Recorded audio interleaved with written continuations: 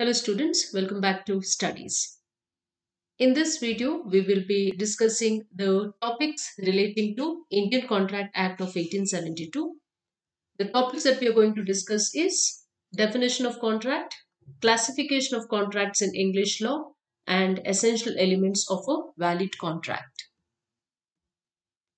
Let us look into the definitions. So as per section 2 subsection H of Indian Contract Act, contract is an agreement which is enforceable by law. So as per this definition, if you're looking into contract, it is an agreement which is enforceable by law. So what is an agreement? Every promise and every set of promises, so either an individual promise or a group of promises forming consideration for each other will turn out to be an agreement. As per section 2 subsection B defines promise. So what is a promise? When the person to whom the proposal is made. Now proposal is nothing but an offer.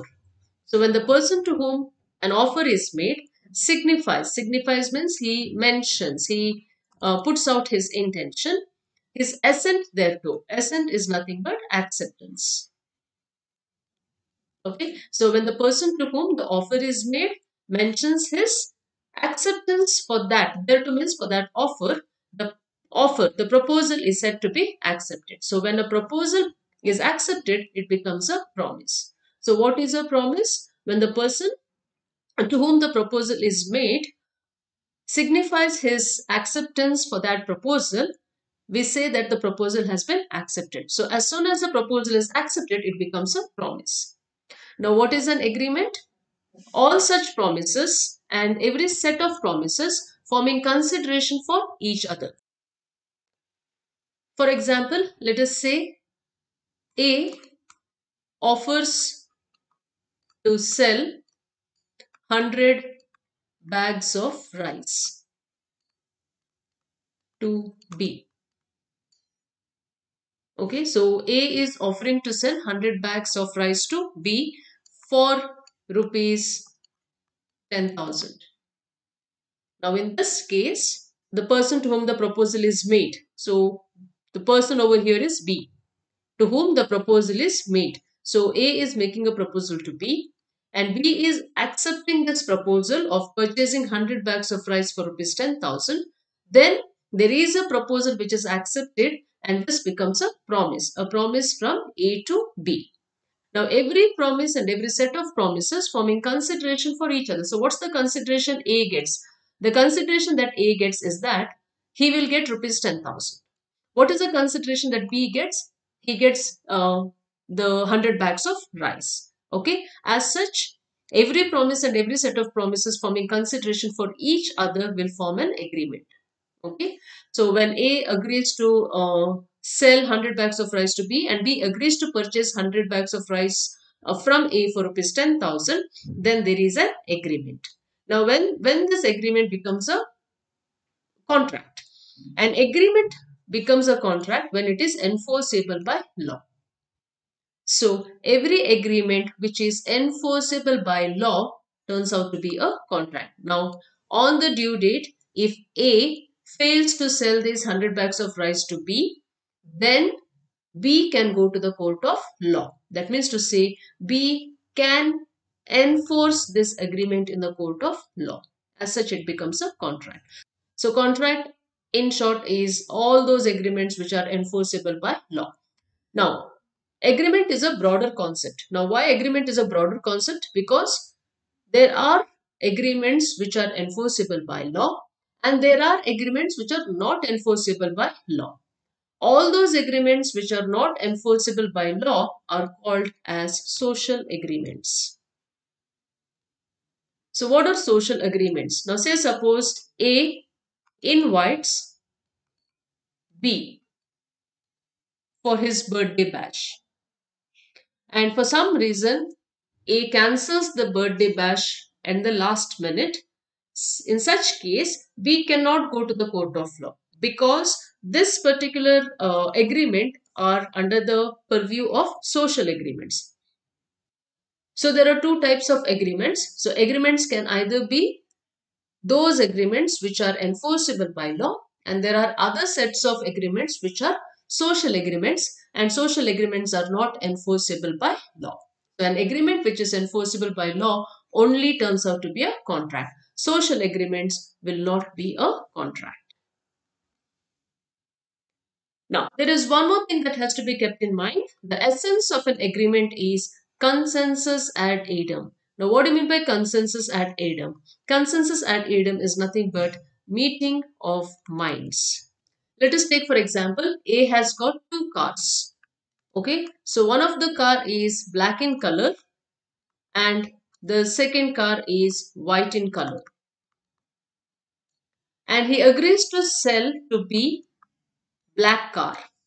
And B knows that he is purchasing the black car. In that case, there is consensus ad idem. There is meeting of minds.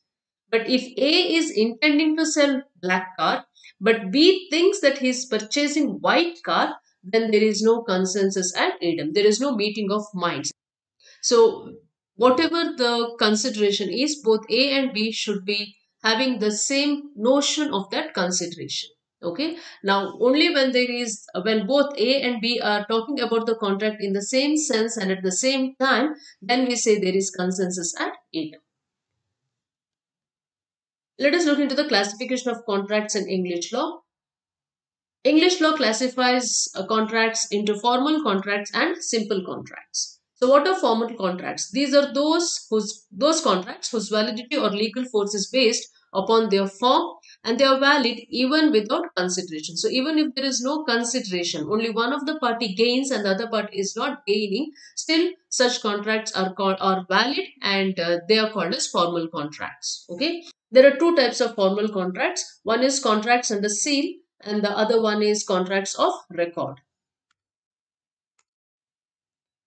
Contracts under seal is one which derives its binding force from its form alone, how it is formed. It has to be in writing and it has to be signed, it has to be sealed, and it has to be delivered by the parties. Okay, so contracts under seal are the characteristic features of these contracts are they have to be in writing, they have to be signed, they have to be sealed, and it has to be delivered to the concerned party. Now, such type of contracts, it's not just called as contracts under seal, they are also called as a deed or a specialty contract. So the following contracts should be under seal. If not, they are not valid in the eyes of law. So the contracts are contracts without consideration, lease of land for a period of more than 3 years, contracts by any of the corporations, and contracts with British shipping. All these contracts will fall under the category of contracts under seal. And if they are not sealed, they will not be valid in the eyes of law.